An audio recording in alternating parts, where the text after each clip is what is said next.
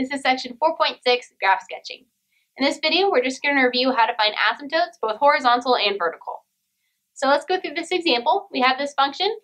Before I even start finding my asymptotes though, I'm first going to simplify this a little bit and combine my fractions. Remember, in order to combine fractions, they need to have the same denominator. So I'm going to multiply both of these by the other denominator. Over here, I'll get x minus 1, plus, when I multiply this across, I get plus x. And all of this is over, multiply x by x minus 1, and you get x squared minus x.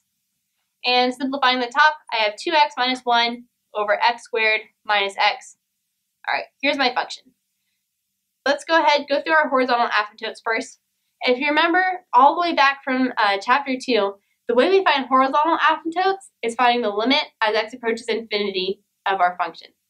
And if you remember, when we have a fraction like this, we find this limit by dividing each term by the highest power in the denominator. So let's say we're finding the limit as x approaches infinity. Remember, you want to find the limit as x approaches both positive and negative infinity. There we go. All right, so we have our function 2x minus 1 over x squared minus x. I look at my denominator for the highest power, which is x squared, and I divide every term by that power and see what I'm left over with.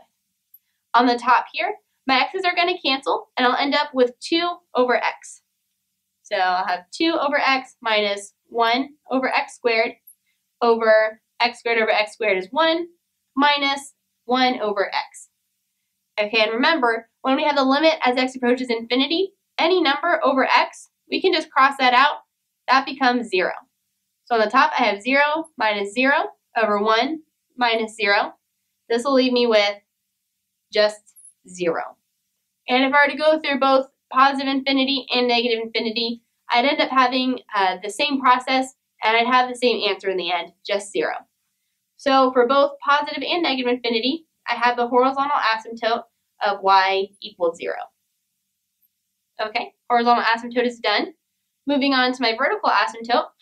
Vertical asymptotes are wherever the function is undefined.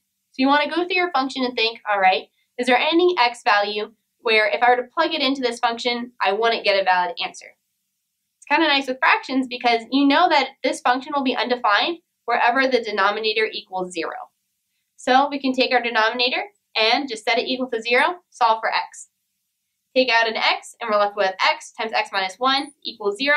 Set both terms equal to 0, and you get x equals 0, and x is equal to 1. So that means that our vertical asymptotes are the lines x equals 0 and the lines x equal 1. And that's really it for this problem. So remember, for horizontal asymptotes, you find them by finding the limit as x approaches both positive and negative infinity. And for vertical asymptotes, you solve for it by finding wherever the function is undefined. When you have fractions, that's just wherever the denominator equals 0. And that's it for this problem. I hope you found this video really helpful.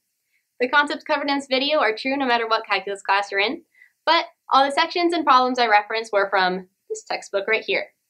And remember that if you're a registered Baylor student, we offer free tutoring on the first floor of Sid Rich. You can either schedule a one-on-one appointment online or just drop in whenever you're available during our business hours for free tutoring. For more information, feel free to visit our website.